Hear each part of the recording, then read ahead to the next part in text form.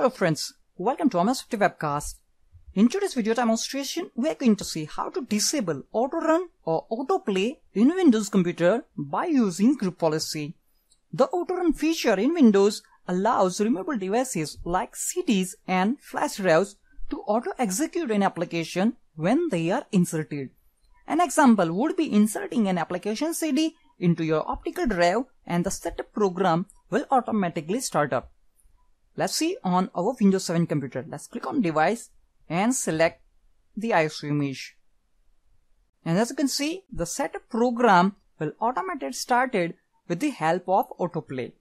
This is accomplished by the use of an AutoRun.inf file in the root of the removable media that directs Windows as to what it is supposed to execute.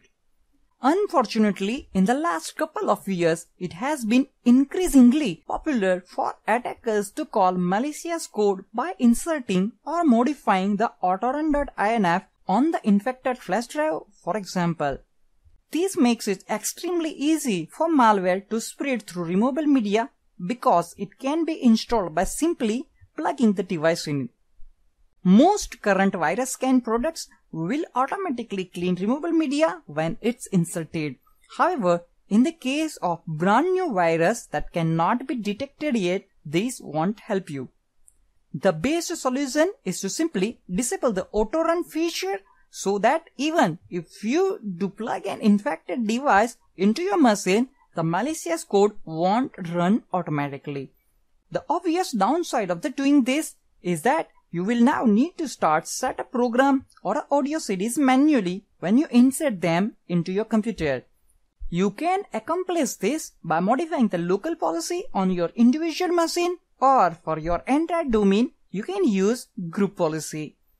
For this demonstration, I have one domain controller running on a Windows Server 2012 R2 Data Center Evolution Edition, and we have one client computer that is part of our domain running Windows 7 Ultimate Edition.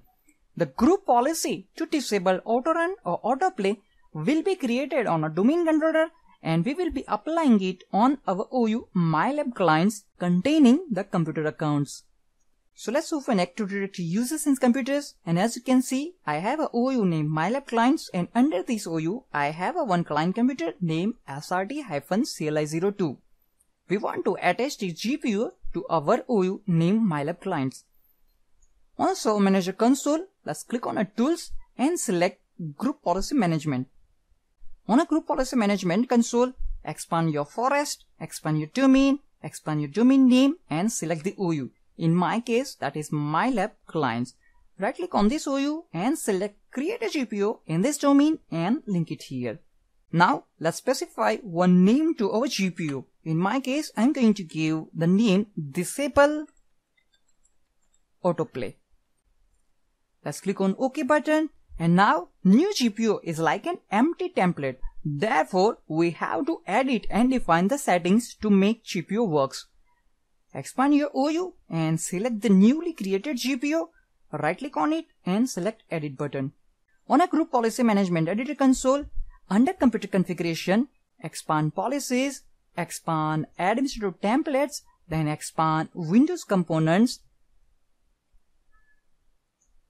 And here you can see AutoPlay Policies. Click on AutoPlay Policies, and here you will see total 4 settings. Now select Turn off AutoPlay and double click on it. Now select Enable and select Turn off AutoPlay on all drives. Here you can see a brief overview information about this policy. These policy settings allows you to turn off the AutoPlay feature. Let's click on Apply and let's click on OK. Now, once you set the policy, let's close the Group Policy Management Editor console. Let's close the Group Policy Management console as well. Now, to test the result, let's go on a client computer. Let's perform a manually group policy update on a client computer by using command gpupdate/force and then press Enter key. As you can see, the group policy has been updated successfully on this computer. Let's restart our client computer because we just configured a computer-based policy.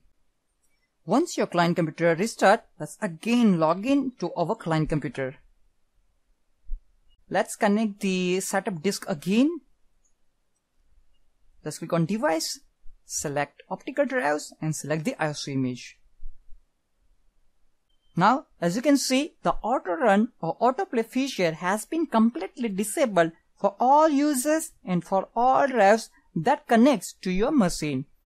So this is the way how we can disable AutoRun or AutoPlay feature via group policy.